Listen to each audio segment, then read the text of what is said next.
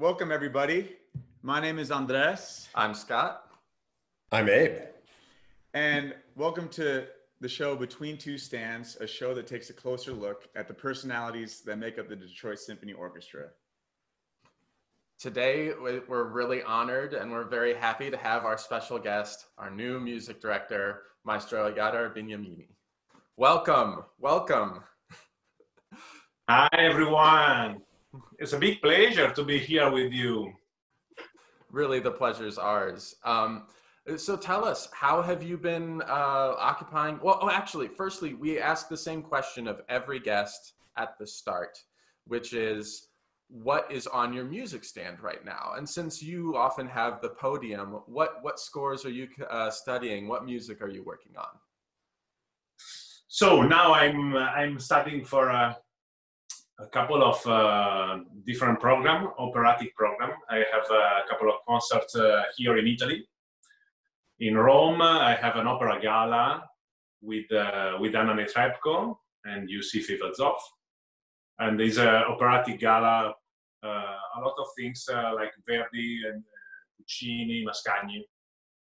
And after this, immediately after this, I have a Rossini gala in Verona, at the Arena di Verona. And so it's two funny programs, and I can't wait to start to conduct, because you know, it's difficult to stay at home and study. I stopped studying for a couple of months because without concert to do, without goal, it's so difficult for a musician to continue to study. And now it's I started to study 1 month ago. And I studied just these two programs, and then other two programs that we will do together in Detroit next month in September.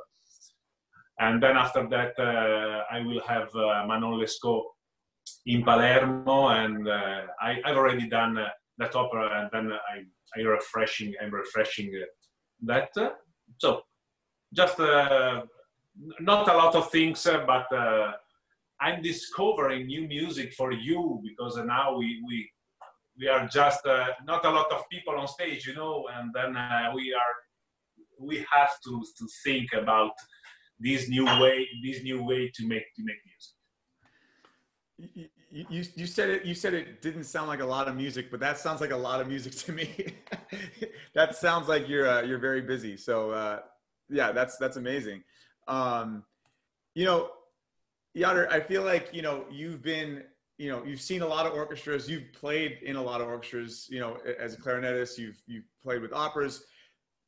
There's so many beautiful things that can happen, but there's also a lot of things that can go wrong. And I love asking this of people, but I feel like with you, it'd be great because you've seen so many performances, been so many places. We just want to know what the funniest memory that you remember happening to you or anybody on stage. So I remember one very funny thing during my first Madama Butterfly. I was conducting this Madama Butterfly on a stage version, like our Turandot, no? Madama Butterfly on stage version, and at one point the soprano, Madama Butterfly, finished a phrase, and then we had just, I think, 10-15 bars, just orchestra, only orchestra, and then after this, Madama Butterfly restarts singing, you know. So she finished her first phrase, and I continue to conduct, and she goes off. She goes off stage, and during that, and I saw her, and I was thinking, maybe she needs something, or water, or she should something, I don't know. But when she had to start again, she was off stage. And then I stopped the orchestra, and I see, and the other singer, Suzuki, the mezzo soprano, saw me, and then goes off to call the soprano. This during the performance, during the concert, and silence, completely silence in the concert hall, and we listen. Hey, it's up to you. And she come back on stage and continue. It was something like 10 seconds, but 10 seconds of like 10 years. Opera is so unique, and how many different things can go wrong. It's great. I was in a pit orchestra in the Houston Grand Opera for a few years, and not knowing what's happening on stage is often quite entertaining. It's like, wait, what just happened up there?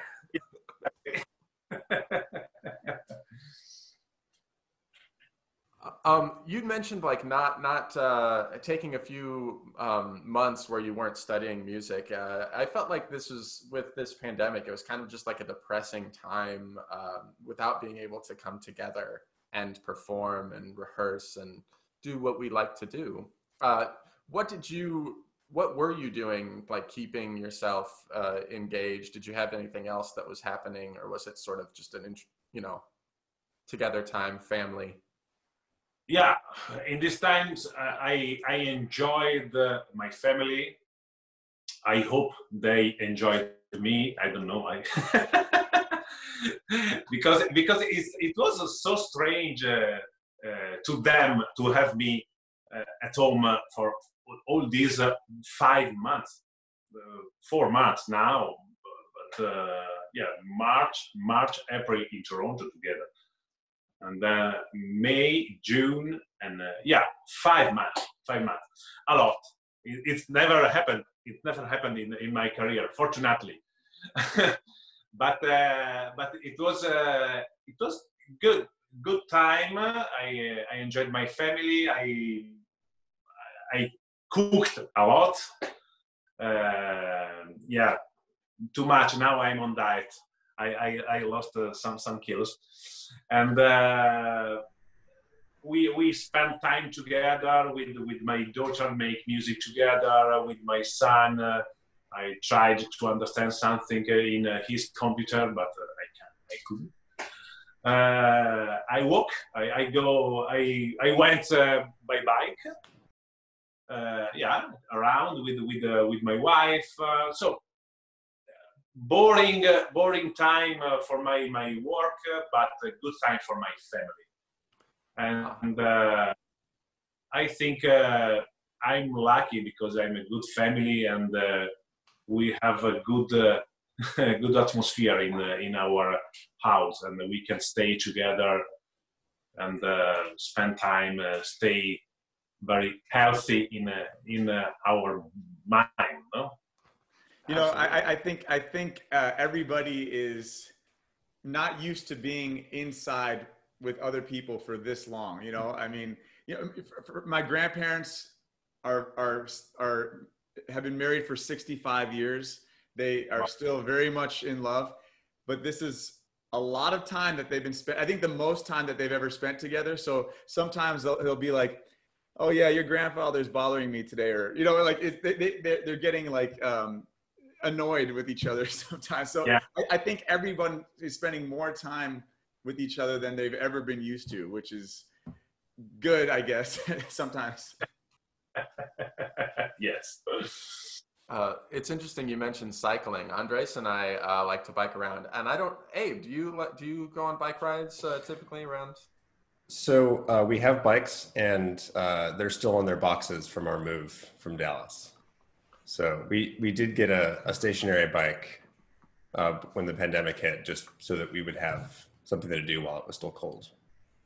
But Maestro, like you were saying, we have my wife and I have a 16-month-old son, and fortunately in that way he is not old enough to understand what's going on, and so it's such a breath of fresh air every morning. He's so excited to wake up, unless his teeth hurt or something. But you know, I can't imagine, like, are your kids doing okay? And I mean, yeah, they're going good. My son, he is 17 years old, and but he loves stay at home and work with his computer, study mathematics, physics, and for to him it was okay. For my daughter, a little harder, because she plays trumpet, she studies trumpet, but she loves to go out, to stay with friends, and it was so difficult to her understand the situation. She's 15, she understood, but it was not easy to control her mind, to keep the equilibrium. No, it's not it was not easy. Well, hey, for those of you who don't know, it's kind of an amazing story, the way that, Jader became our music director. We needed a last-minute replacement for Leonard Slatkin for a concert, and we brought Jader in, and it was incredible, I think, for everybody involved. And I just think that that's such an amazing way to get a conductor to come in for the next 6 seasons. So, we were wondering, before DSO contacted you to replace Leonard 3 years ago now, had you heard of the DSO before? Was the DSO on your radar? What was any impressions of us before? No, I knew DSO. I had also some recording with Järvi, with the name Järvi, and I knew that was one of the historical orchestra in USA, and I knew that is a good and important orchestra, because also my agent management talk to me about your orchestra when you had some tour maybe in Japan with Slatkin, maestro Slatkin, and I knew a lot of things about DSO, also about Detroit. I worked a lot as a clarinet player with Maestro Ceccato, and Maestro Ceccato taught a lot of things about DSO, because was your music director. And I think I thought immediately one important thing about DSO when I met you first time, that I felt immediately that you love challenges, and you love make music better and better. And each day, I remember very well that week. Turandot is one of my favorite opera. I love so much Puccini and Turandot. I had already conducted before that time, but I remember the first day was a good rehearsal. The second day is much better, and the third day, I remember 3 days rehearsal, and the third day in my mind I thought, wow, this is 95% that I had in my brain, in my mind, and 95 because it's impossible 100% for me. That's still an A. But I remember exactly this each day better and better, and I asked one more thing, and I remember your face always with smile, and yes, good one, yeah, ask me, and it's incredible because I never worked in such an atmosphere, positive atmosphere always, and I could ask each time one more detail, and I remember that you loved. I don't know. It seemed that you loved that, and it was my very good impression about that week. And after that week, I remember that I asked immediately to my manager, "Oh, but maybe they are looking for a new music director. It's incredible, this orchestra." And then it happened. Maestro, in my professional experience, this is my third orchestra, and each of the three orchestras has had a music director search while I was there.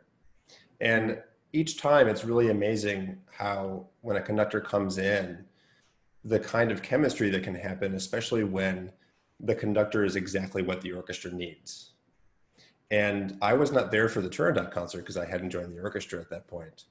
But my entire first season, everybody said, just wait until Jader comes back.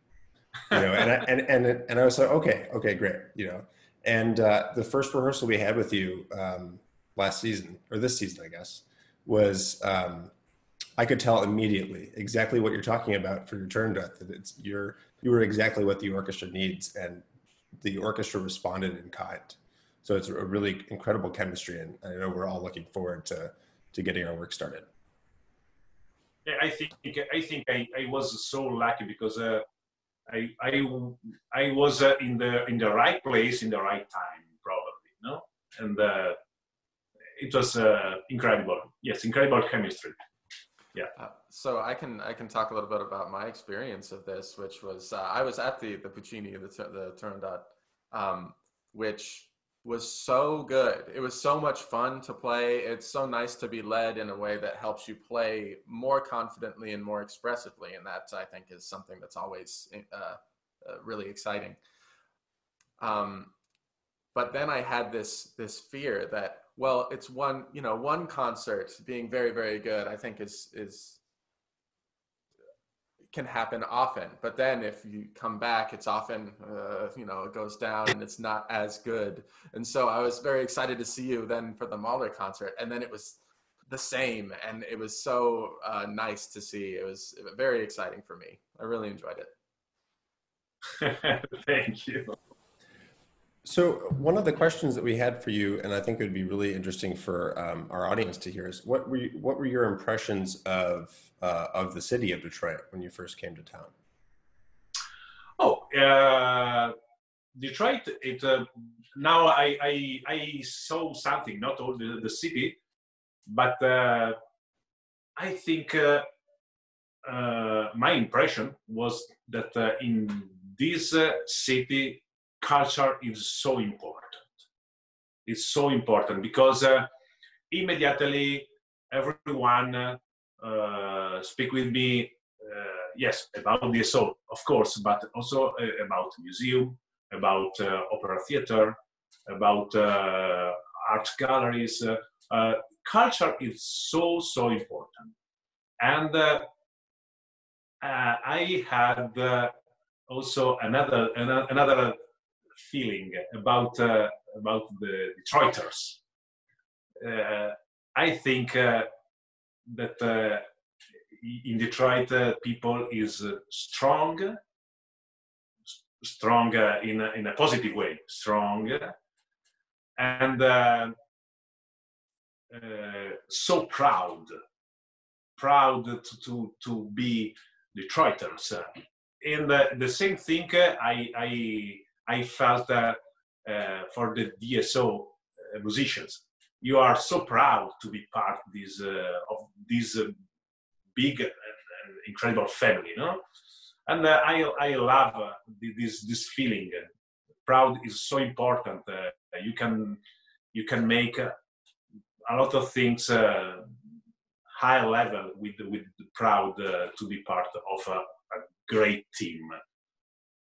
And oh, sorry. No. Well, I was going to say, I think all of us, or at least here, and I think of many people in the orchestra, aren't from Detroit, you know, we've all moved there from our own places too. There are some people from Michigan, but many people have come from all over the world. So I think we've all at some point felt what you're talking about, you know, where there's that community, there's that culture that you don't find in every city. So I definitely agree with you. And you mentioned something about culture in Detroit, and you know, obviously you mentioned museums and everything, but you know, obviously the music, and not just classical music. There's, you know, there's electronic music, and there's jazz that came out of here, and that kind of leads us to the next question, where, you know, that's you enjoy jazz, you play jazz. You know, what are some of your influences, and what who do you listen to, and you know, yeah, tell us a little bit about that part of your life. Yeah, so I started. I love jazz, and it's not true that I play jazz. I'd like to play jazz, but it's so difficult. I have a classical education music, but I love so much jazz. But there is a reason, because I started to learn my clarinet when I was so young. I was 9 years old. And I started to play my clarinet, and I remember my father is not a musician, but is a music lover. And not just classical music, but all the music, popular music, traditional music, opera music, classical music, everything. And I remember then I started to play this clarinet, and my father told me, "Oh, you choose the clarinet, so like Benny Goodman." And I was so young, and I asked him, "Who is Benny Goodman?" "Oh, Benny Goodman. No, you have to listen Benny Goodman." And I remember that he gave me a tape. Do you remember the tape? No? The tape of Benny Goodman. And I remember that the first song was "Sing, Sing, Sing." And after this, he showed me the movie about Benny Goodman. I remember The King of Jazz. It was a very old movie. And after this, I started to listen jazz music. Benny Goodman, Glenn Miller, very very standard jazz, no? Glenn Miller, and then I liked the Count Basie. And then I discovered Frank Sinatra. And Frank Sinatra, for me, with Count Basie Orchestra, to me is like a way to relax, to find my relaxed atmosphere. And when I'm maybe a little nervous or something like that, I listen to Frank Sinatra, and I stay calm. Maybe also before a very important appointment, a very important concert, I listen to Frank Sinatra just for maybe 30 minutes. It's enough. And then after this, I started to listen a lot of jazz music, and I like it so much. I started to listen jazz music before classical music, but because after this, when I was 11 and 11. I saw my first opera at the theater. It was Simon Boccanegra, very very heavy opera for a young. I was so young, maybe too young for that opera. But and then I started to listen Verdi Overture, Rossini Overture. But before this, I started to listen jazz. And so it was impossible to play jazz music to me. I like it to play something. I can play something, but not really seriously like your jazz player in Detroit. I listened to the concert there. So you have jazz musicians incredible. They are so incredible. That's funny. I just have to say, my grandfather gave me a tape of the Benny Goodman playing in Carnegie Hall in 1938, like very famous concert, and that was definitely inspiration for me to to play music. So yeah, I appreciate that. I remember those tapes as well, because you had to get a pencil when the tape would come out of the cassette, and you'd rewind the tape in whenever it would break a little bit. You'd have to like really. Yeah, exactly.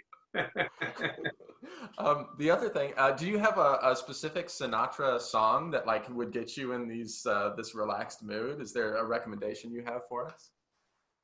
I have my favorite is Fly Me to the Moon. Classic, classic. It's so famous. All the world knows that song. But I have a longer track. As I remember Frank Sinatra at the Sands. You know, not the casino maybe where was Frank Sinatra in that. And there is a long recording, 1 hour and a half, something like that. And he started with the Fly Me to the Moon. And the speaker told, and the man is Frank Sinatra. And he started to fly me to the moon. It's so funny. That's awesome. So you mentioned the how important culture is to Detroit, and one of the things that you've done while you were here and when you were announced as music director is you made pasta on the local television. You were interviewed and made a pasta dish, and food is such an important part of culture, but sometimes Americans get things really, really wrong. And I believe that pasta is one of the things that we often do quite poorly.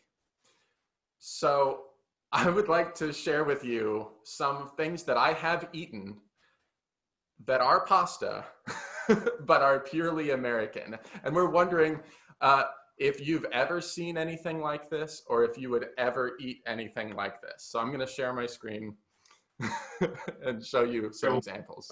Show me. This is called chicken parmesan. Chicken parmesan?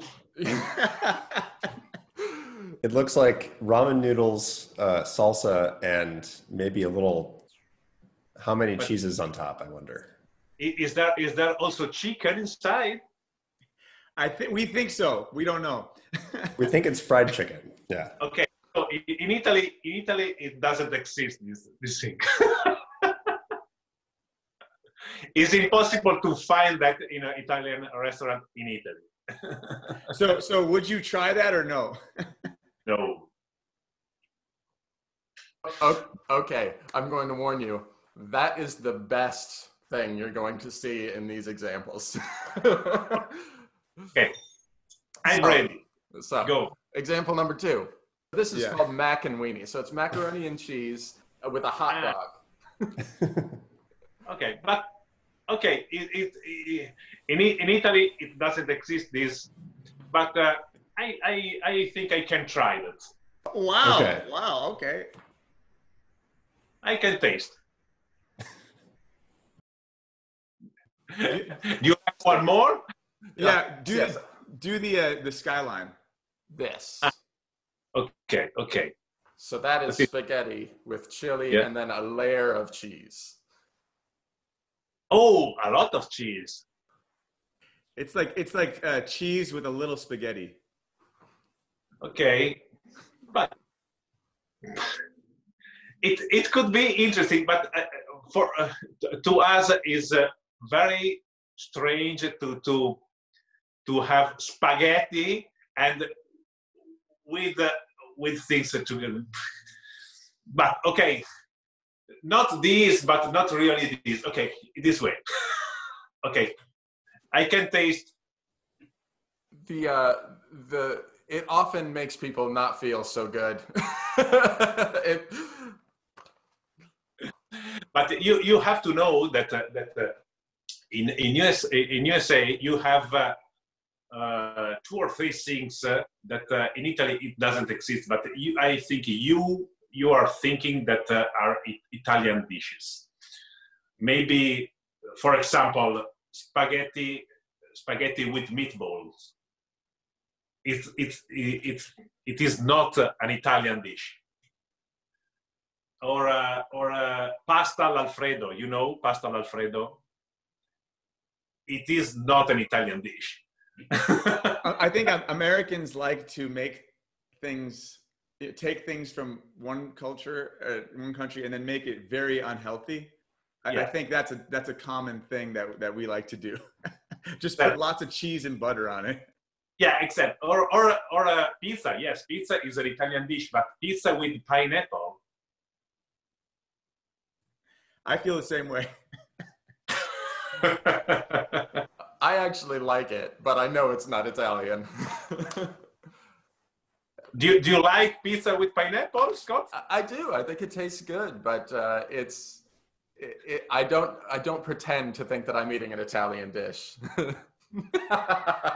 Uh-oh. You're not getting on his good side. I understand.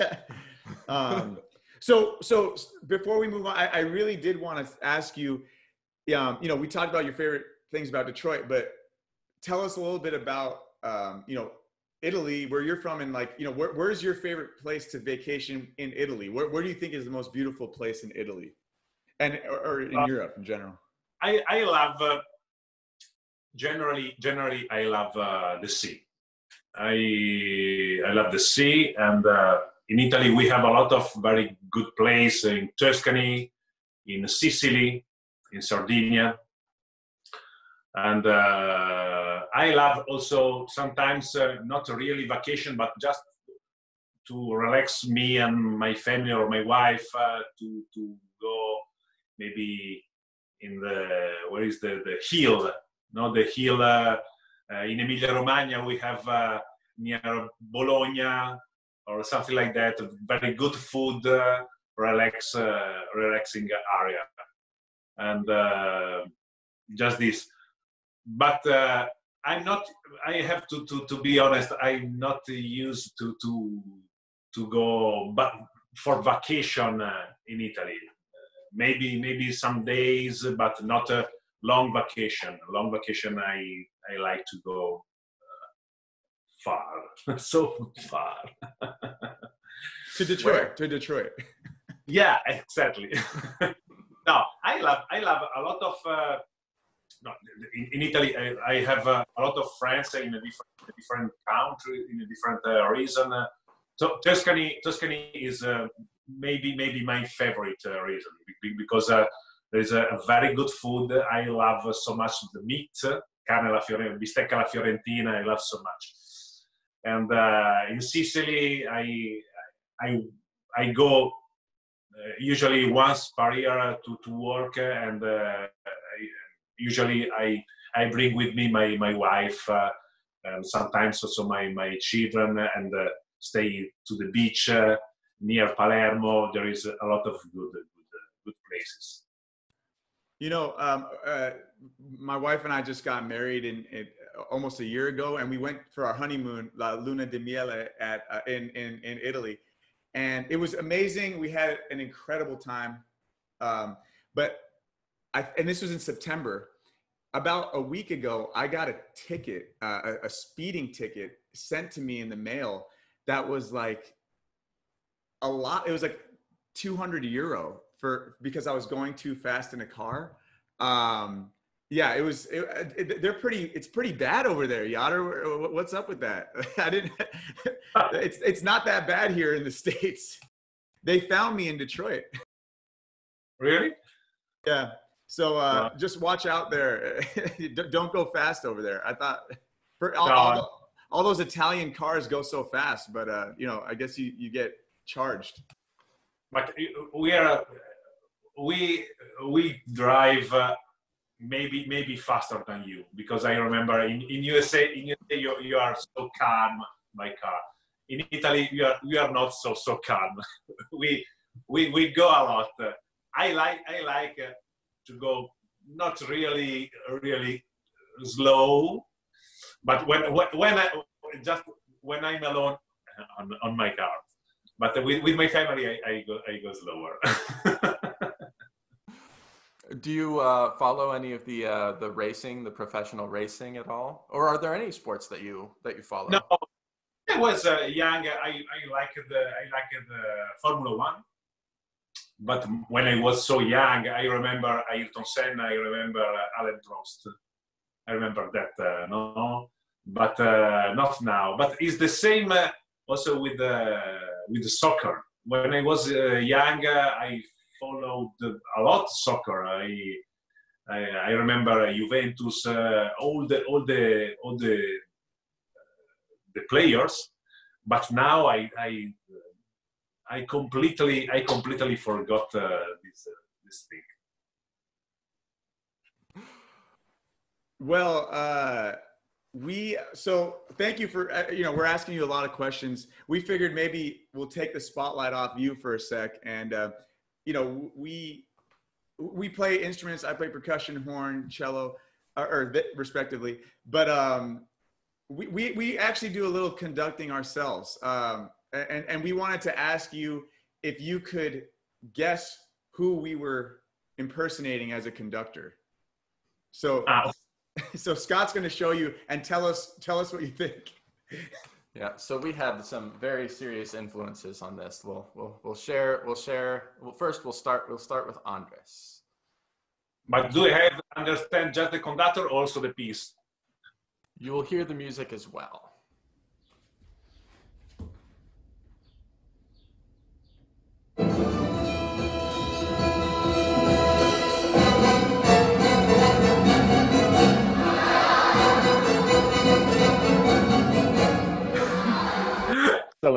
Excellent job, Andres.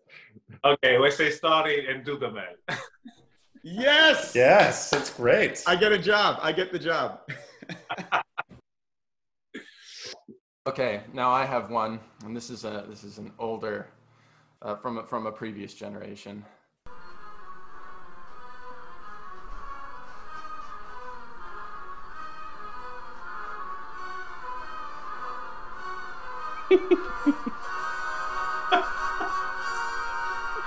I don't know who is. That was Furt Wangler and doing Wagner. So he had this nickname of being the rag doll because he.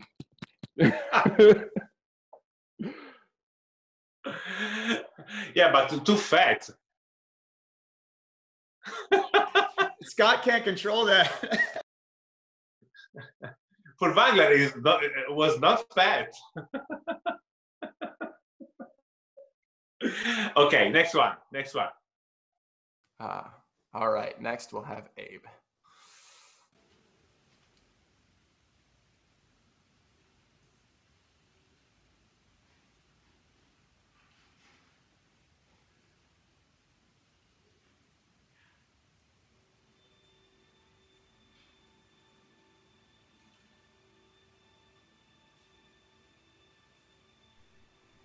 That is awesome.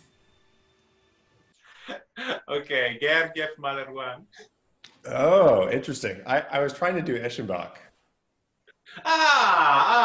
Okay. Because Yeah, I thought Gergiev because you did this. Yeah, that was just an experience I had one time with him, and we were in school. He came and did Mahler 1, and the first rehearsal he just started. Yeah, when I conducted Mahler first, my attack was this. The same. I feel like there's no other way to start it in a lot of ways, right? But the reason is that we don't need the attack together, no? Okay, go when you want.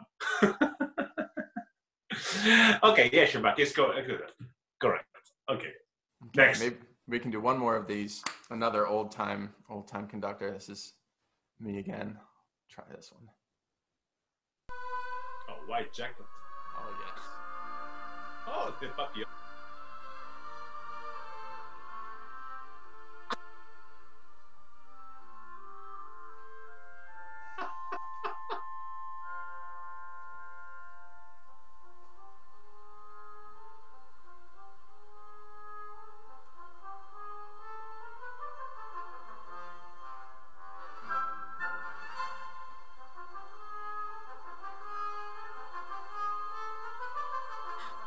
Pretty good. Not bad gesture, not bad. Huh? Thank you, thank you. Okay, so Thiel, but I don't know, or Strauss or Mazel. Strauss. It was Strauss. It was Richard Strauss when he was conducting his own piece. It's just so I boring. imagine the Strauss, but it could be Mazel too, because the same expression. It looks like he doesn't care. He's like almost sleeping. I think one of my favorite. A lot of enthusiasm.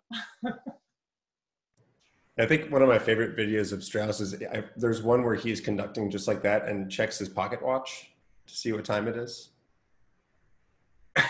You know, for such beautiful music, it just looks like he doesn't care at all. It doesn't go together, you know. Yes, incredible. And the same thing also for Stravinsky. Have you never seen Stravinsky? Yeah, exactly this way. But it's incredible. It's incredible. Most exciting music, but not in his face. Yeah, exactly. I remember being so excited as a young student in a record store when they existed, that I saw these recordings of Stravinsky conducts Stravinsky, and I thought, oh, that must be wonderful. And then I saw the video. Oh no. Not so exciting. So along those lines, we're wondering, since you were a player before you started conducting, were there any things that informed how you would conduct based on your experience as a clarinet player? Like, did you have any red flags, like what to do or what not to do based on what you had seen? So, as a conductor, I don't like to see a musician with crossed legs, no. During rehearsal in this way, no, with the cross legs is very not good, because I'm thinking, oh, maybe I'm a very boring man. This is not and the other thing that I don't like when someone exaggerates in doing what I asked. No, maybe I don't know, maybe brass section when I ask oh, maybe it's a little too loud. Could you play just a little less? And they play from forte pianissimo, or could you play just a little more? And they play from pianissimo fortissimo. No? But why? Or maybe percussion. Percussion, please. You are a little late, and then the next they rush. And then I don't like so much this. We will try not to do that. We will try not to do that ever. I'm glad we're hearing this. No, not yet. And maybe in 5 years. Yeah, okay. So we kind of had some that we have, you know, that we've seen, especially during this time, we saw many conductors. And so, you know, and we each play in different sections, brass, percussion, strings. So we kind of came up with some red flags that we had too, for conductors. Right. These are some of the errors that we think some of the other conductors we saw that we weren't as interested in. We would see them make, and it would discourage us, get in the way of the music making. We're very happy to have you, obviously. Scott, start us off, Scott. When I was a clarinet player, there was some things that I didn't like of conductors, but not really music things. I didn't like to see or a conductor that speaks too much. No, maybe okay, play maybe 2 or 3 bars and then stop it and blah blah blah blah blah blah blah blah blah. And I remember that I put my clarinet and okay, wait. So you crossed your arms. You did what you don't. The arms, but not the legs. And the other things, I remember that I didn't like conductors that fix the air during. it's so bad. I don't know why, but I didn't like that.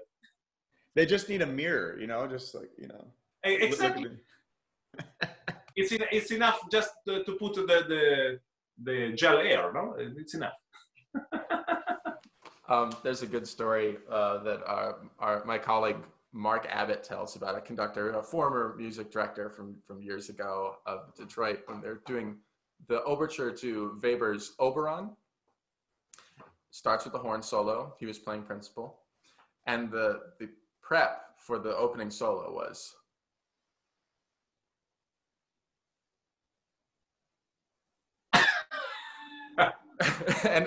and Mark, being Mark, had his horn and just goes,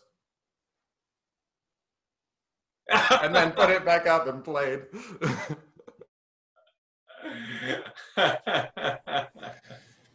Well, Abe, do you want to say what your red flags are? The thing that really, I'm not sure if it's necessarily a red flag, but I think it's a little unnecessary, is, there's a very fine line between a death stare and making sure, everybody is okay. So in a performance, it's a performance, so some things go wrong. And sometimes a conductor will sort of just look up and just make sure everybody's okay. And then other times you get a conductor that just goes, and for me, I think that's a little unnecessary. But, Yeah, but sometimes I have to tell, me too. I don't like to do that because it's really uncomfortable for the player, no? Right. But maybe sometimes is not. It's a very, very instinctive reaction. Maybe I don't know, but actually it is not really comfortable for the player, no? Because okay, I did a mistake. I know. Please go on. Or you don't know if they're looking at you or the person behind you. You're like, me, or, like. Yeah. Right. So mine, for example, percussion's a funny instrument. I mean, it's loud. So like something that I think of is, let's say you have a big cymbal note or a big roll or whatever, solo, obviously. And, the conductors, like, it'd be nice if it was like they're conducting and then they look at you for that or point, but like, it's a little scary when you're about to play and the conductor's just like, and I'm like, I hope this is okay, and you play it and hopefully it's right. Sometimes it's not. Yeah, that's just as a percussionist, it's always like, it would be good to have some eye. You do that amazingly, by the way. You always give eye contact and communicate very well. But some people, there's no communication, and it's like, I hope this is okay. We're gonna find out. Oh yeah. Stairway to Heaven. I have one more story I can tell, and I used to play when I was in school for the former principal cellist of the Philadelphia Orchestra, who had retired at that point, and he told this amazing story about I forget what solo he was playing, but he was playing a solo, and the conductor was stopping and coaching him on how he wanted to play the solo to go, and eventually he just said, Maestro, why don't you just show me how you want it to, and just held up his instrument to him, and then my Maestro said, it's okay, I won't play it for you. Wow. That could be dangerous. What if he played it and really well? You never know. What's yours, Scott? Oh, there were a couple things. After playing in an opera orchestra, we often had these pickup beats. You know, with horn, you have to breathe and play. And if there's this separation between the breath and the playing where it's, then it can be really disruptive, especially if it's a soft entrance. But in opera, you have to wait for the singers. So there's a lot of and, Yeah. Unfortunately, it happens. Singers. if they walk off stage, you know. Yeah. It's a long break. Yeah, I remember when I was so young, I played in the wind band. In a concert, I had a conductor that his attacco was 1, 2, 3, 4, and go. So it was like 5. 1, 2, 3, 4. You got to be ready. Got to be ready.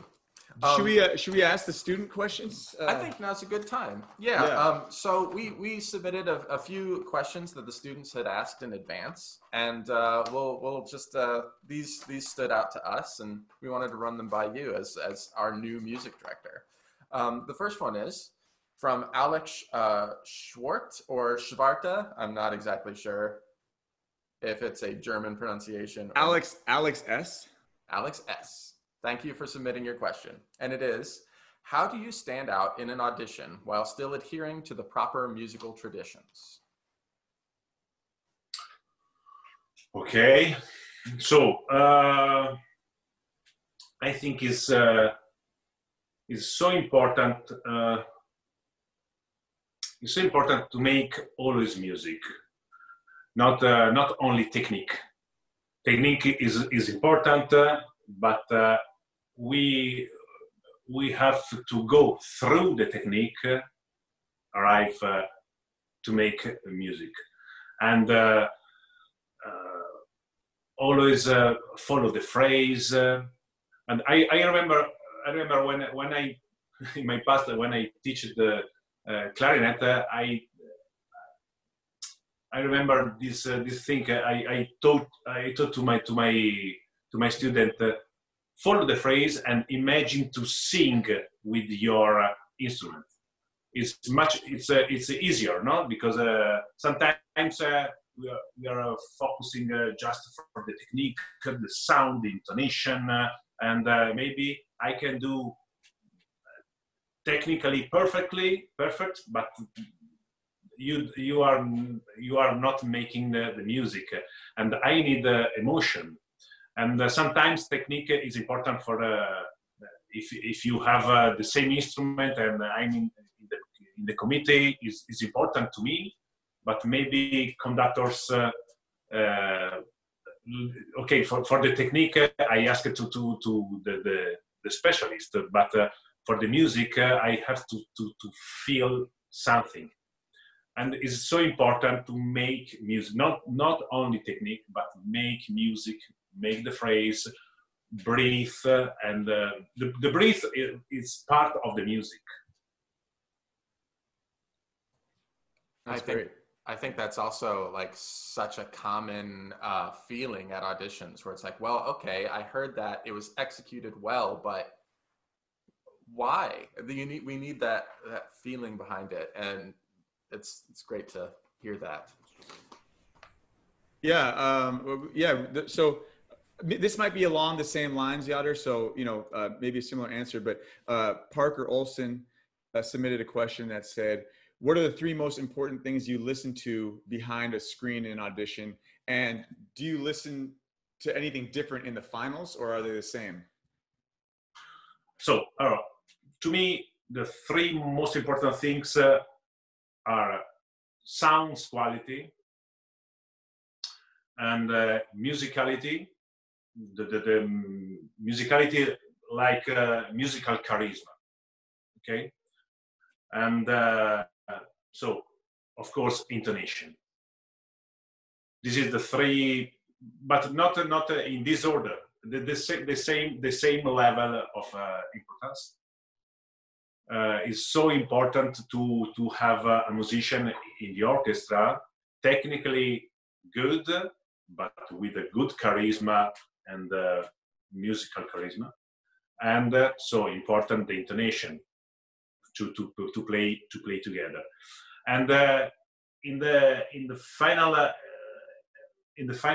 I think maybe especially for the principals, I think I pay more attention to the music charisma, because maybe the other things we already checked in the before that, and in the final I pay my attention about music charisma, often asking something to the player. Maybe please you can could you do maybe more expressive or more accent softly, change your sound, try to change your sound, and flexibility is so important, but flexibility is like musically.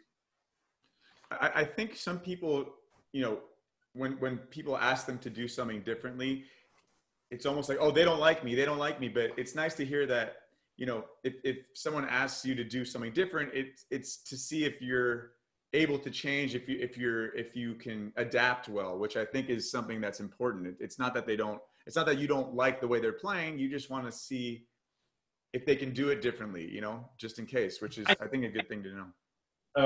In my opinion, is not maybe it's not always in this way, but in my opinion, during the audition, you have to take some risk.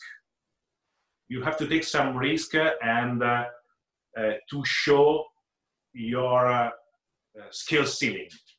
No, you have to show that and okay, take some risk, maybe to do some mistake, but is so important to make music, and maybe make a little mistake is more important than play all the part correctly, but no emotion, no music. I need this, especially for the principals, but not just for the people. In talking about music charisma, do you find that like the different composers have a different character that you'd like to hear change throughout the audition? So Ravel and Mahler, should they have these differences, or is it same throughout? Yeah, it's important. It's important to know the difference. But I think if you are a smart musician, you can learn. And maybe you don't know, you've never played maybe a Mahler symphony or a Strauss poem, but if you are a smart musician, I can ask you and you can learn and understand. I remember a lot of no, it's not correct, a lot, but some musicians during the audition that they have never played a piece of music or a composer, and I asked them, please change. You are playing this piece like another composer, and you are playing Mozart and not Ravel. Please try a way. And I explain you maybe more, not a lot of nuance, please, a little less here, and gently here. The piano is really piano, it's not mezzo forte. And during the audition, because it's during the final of the audition, of course, and it's important that I understand if the musician is smart, or he has a good energy, music charisma. This is so important. Should we move on to the next question? Okay. So this is from Victoria Chung, and the question is, what are some challenges conductors face when working with orchestras? Oh, okay. So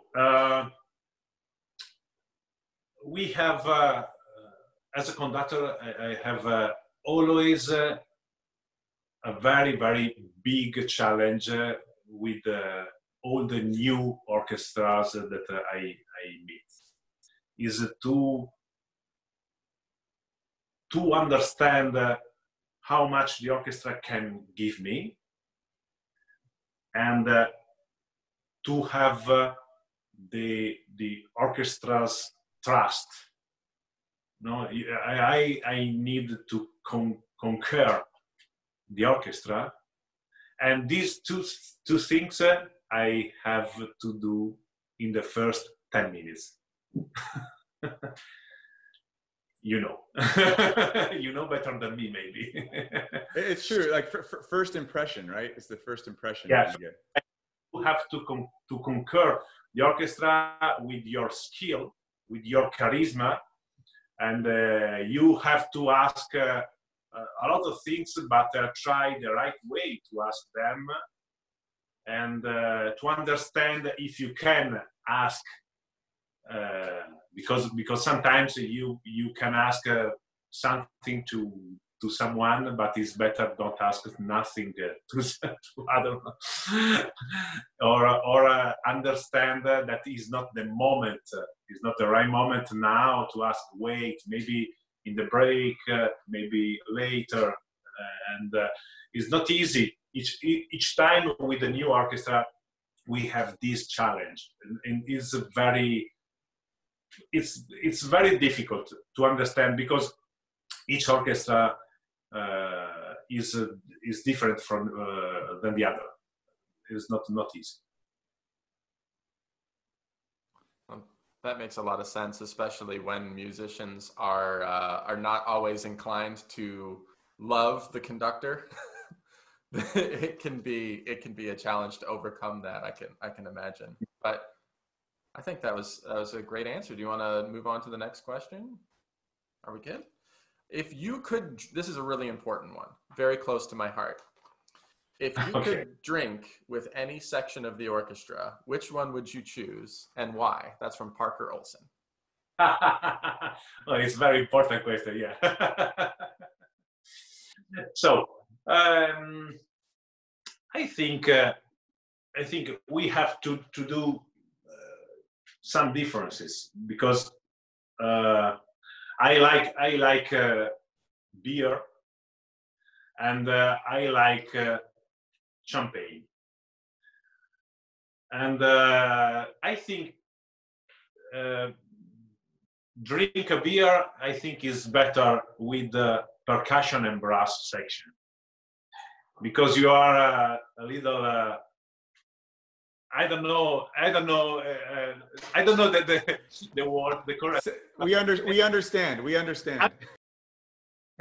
Okay, with the percussion and brass, we can drink beer, and to drink champagne, I think is maybe more interesting with the strings section.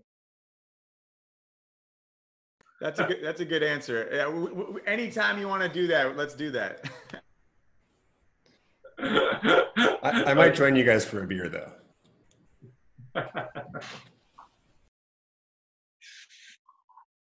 So sorry. Go I just think that's really funny, just like how the different instruments kind of lend themselves to certain characters, and maybe that's where we sit. The brass is further away from the podium, and the strings are maybe on edge a little bit more, but I think that's great. So the I guess we came up with this kind of funny concept of if you were to you played many operas, Jader. You've conducted many operas. You've seen many characters. You know you're getting to know us a little bit more. But if you could cast the three of us, and if you want to include yourself in it, what would be our operatic roles? What do you see us singing? Minus the voice. So I think, do you remember Turandot? Okay, do you remember Ping Pong Pang?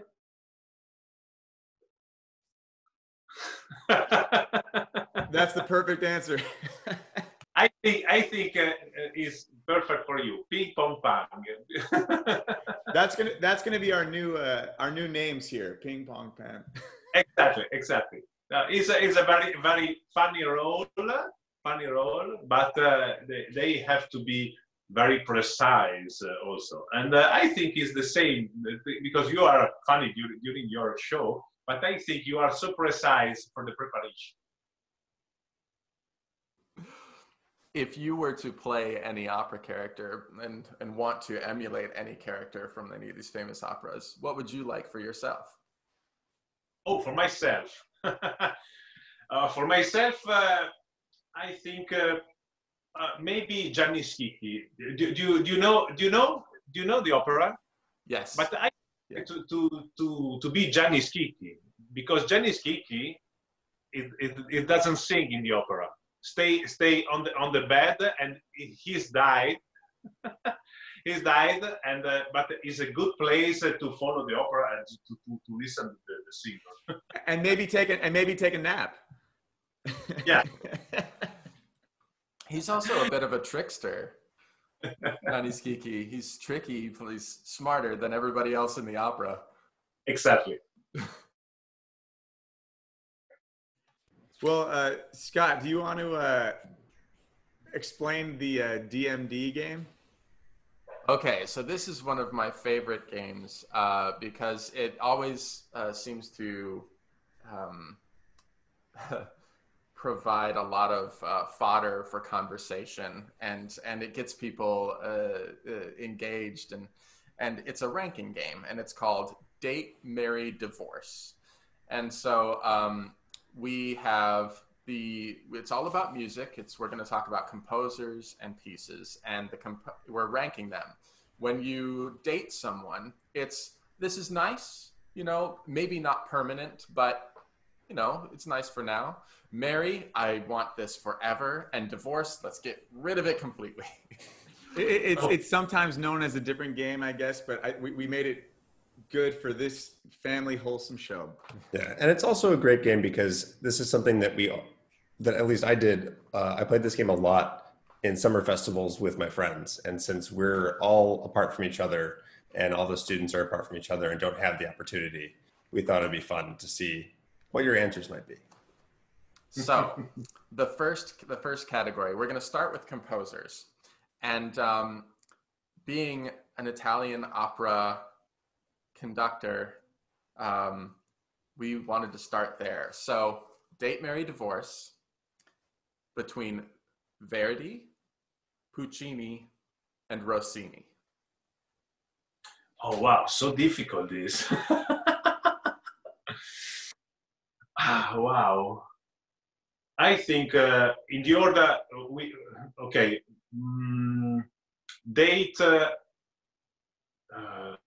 date Puccini, marry Verdi, divorce Rossini, but it's not really true because it's maybe the second date. Yes. Yeah. Well, hey, these are all hard. It's not going to be easy because they're all good composers and pieces. Exactly. So you just got to choose. You got to choose. That's what makes it hard. Yeah. This next one is my favorite to debate with my friends. So Bach, Beethoven, Brahms. Okay, Bach, Beethoven, Brahms. Marry Beethoven, date Brahms, and divorce Bach. So you like the big works. You've told us this before. We've done Berlioz's Symphonie Fantastique, Mahler 4, Puccini. Is that part of why Bach is further down? I like to have a lot of people on stage. I feel so comfortable with a lot of people, and you have to think that I was a clarinet player, and with Bach is so so far, no? That's funny because I often answer these questions differently if I'm thinking about, am I listening to the music or am I performing the music? So like the first one, I think I would agree with you that Verdi, Puccini, Rossini. But if I were performing, because Verdi's horn parts are often upbeats, it's not as exciting, except for Don Carlos, it's beautiful. But then it would be Puccini, Rossini, Verdi, and it's just funny how that works. But yeah, that's the beauty of it. It's like you can't get too into it. You just got the more you think about it, the harder it is. Okay, so moving on. Mozart, Mendelssohn, Mahler. So Mary is Mahler. Yeah. Date Mozart. It's so difficult. This. Okay, date Mozart and divorce Mendelssohn, but it's not really true because I love Mendelssohn too. But for sure, married Mahler. I think we could all agree on that one. Maybe not Abe. Yeah, I probably would do a Mendelssohn, Mozart, Mahler for me, but I still love to perform Mahler and I love listening to it, but so it's not really true. Oh,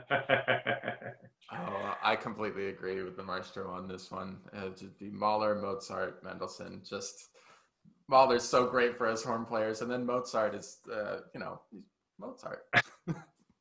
Mozart for horn player is incredible. Not a few notes, but very difficult.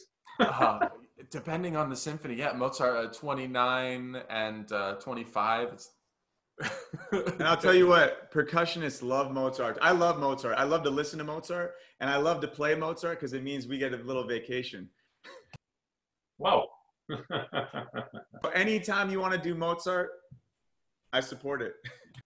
Okay. Okay, so our next group. These are still composers, and we're moving a little bit further on. These are all big composers. We have Respighi, Prokofiev, and Strauss.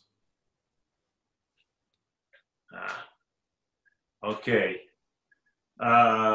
Marry Strauss, date Respighi, and divorce Prokofiev. Okay. Okay. I see. I would definitely marry Strauss in that one as well, but I think I might have the other two slightly different. I'm with you on that one, Scott. It's so difficult to choose. Should we skip down to pieces a little bit? Maybe do. I know you wanted to do the Beethoven one, like Beethoven's Third Symphony, Seventh Symphony, or Ninth Symphony. 379.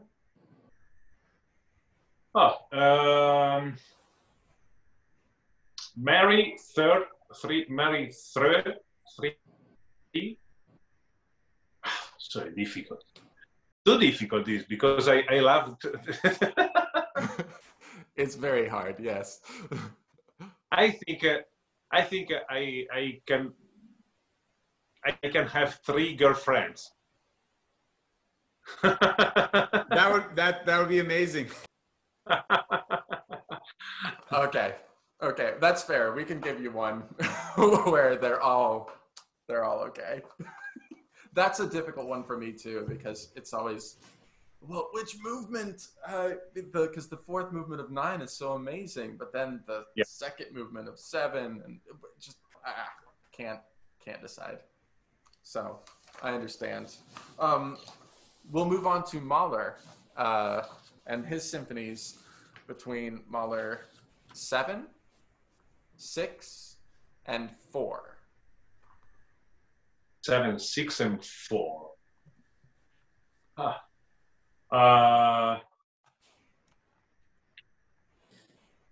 think married 4, date 7, and divorce 6.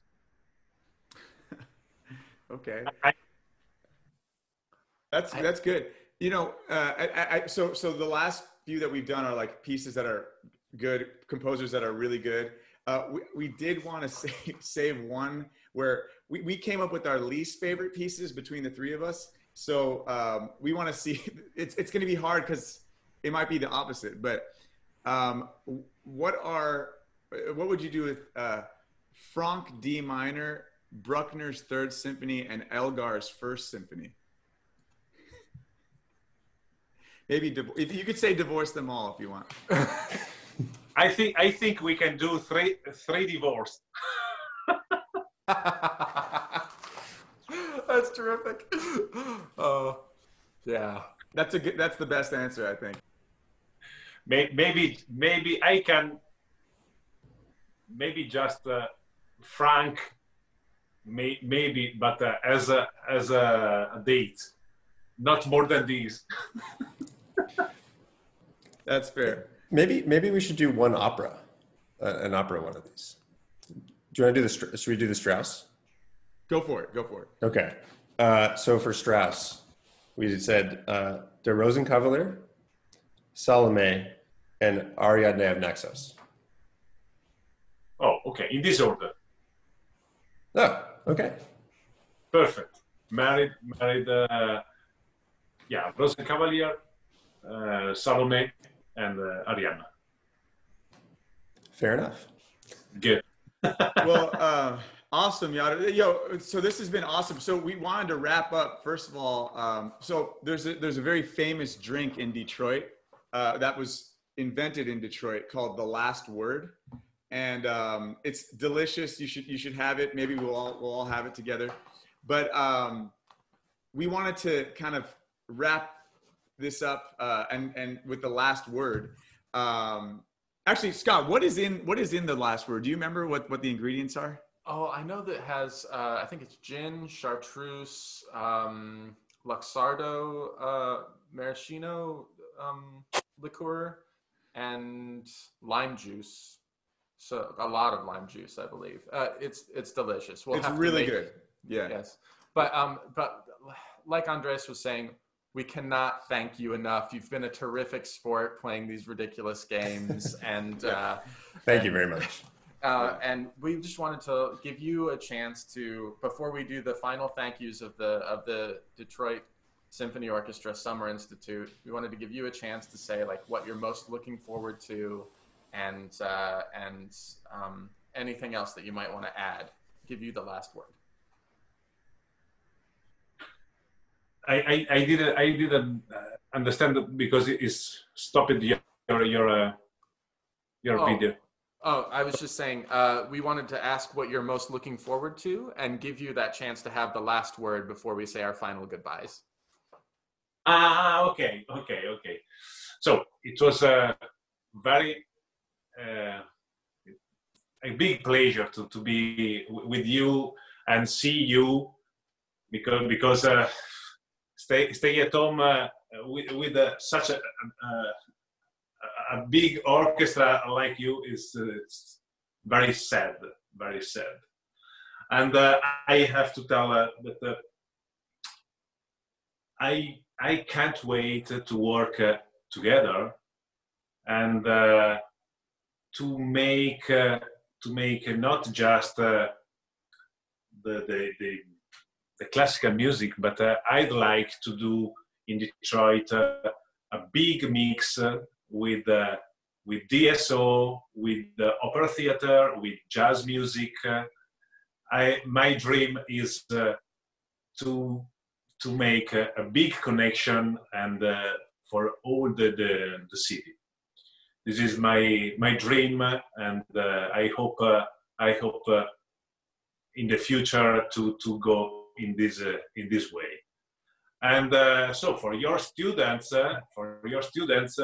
enjoy the music, and remember, make the music and not just the notes, okay? Make the music and sing with your instruments. Thank you for everything. Thank you so much, Jader. That was awesome. Yeah, that's really good advice. We can't wait to make music with you soon too. Thank you.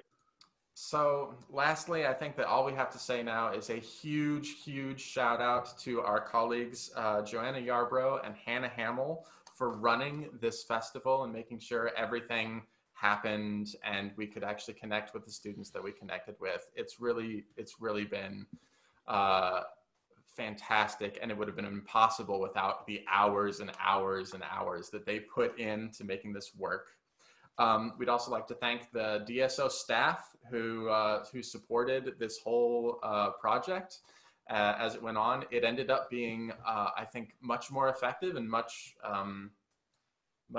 better received than we could have ever imagined because of these people. Kevin Brown and Ralph Sciano also contributed quite a bit to all the technological sides of things and support throughout. And lastly, our maestro Bignamini, for joining us in some of this ridiculousness and sharing your insights and your thoughts. Thank you, thank you, thank you. Thank you so much. Thank you so much. My pleasure. Thank you. Hope to see you soon. Oh, me too. Okay, that wraps up yet another episode of Between Two Stands. Thanks everyone for joining. Thank you for tuning in to Between Two Stands. If you have any questions for us or for our guests, please email us at betweentwostands@gmail.com. Also, don't forget to tune in to this week's watch parties. Thank you, and see you next time.